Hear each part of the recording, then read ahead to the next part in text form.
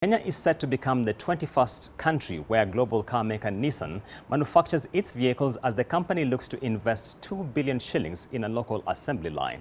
This will make it the 8th company to set up an assembling plant in the country. Here's Alex Mwangi with the details.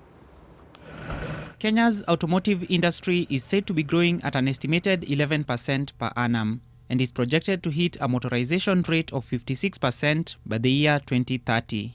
Far outstripping Africa's rate of 42%. And with global vehicle manufacturers expressing interest in assembling locally, Nissan also wants a share of the pie. With Nissan having expressed interest in setting up an assembly line in Kenya, the onus is now on the Kenya government to set up a conducive environment with the automotive policy to enable it to do so, as this will enable the success of the Big Four agenda with regards to manufacturing. Because it impacts every one of those other three agendas. So what is it that we need to do more is actually speed of execution. We have talked enough.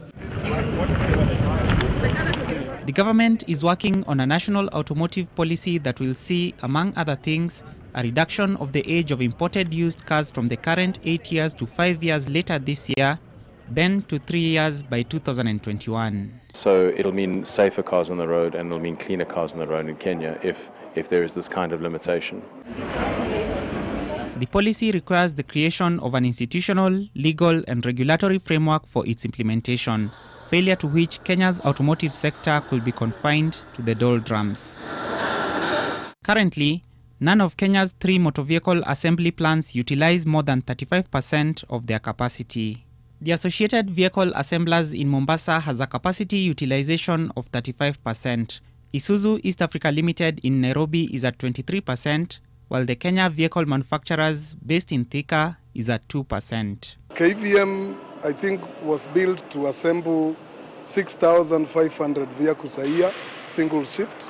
But if you look at our output now, we hardly do more than 400 vehicles in a year. So the business is really low. Nissan will first assemble pickup trucks from semi-knocked-down kits on condition that the government agrees to waive a 25% import tax. The company will submit a proposal to the government once market studies and due diligence assessments have been completed and may have an operational assembly line by the end of this year if it receives a green light. Alex Mwangi, NTV.